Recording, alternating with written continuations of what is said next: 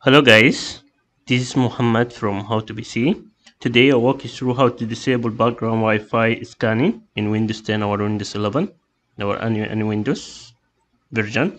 You go to shares section and hit shares for services. Click on it.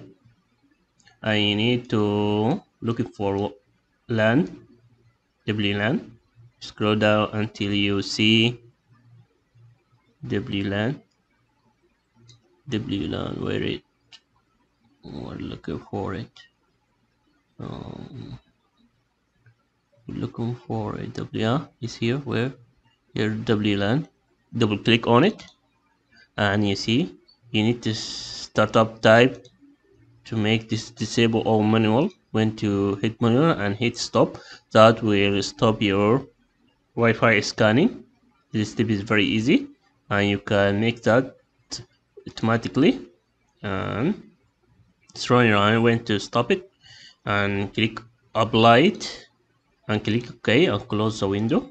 That we have the fix the problem. And this video for today I hope helpful for you, and don't forget to subscribe my channel to see new stuff. See you next time guys. Bye bye.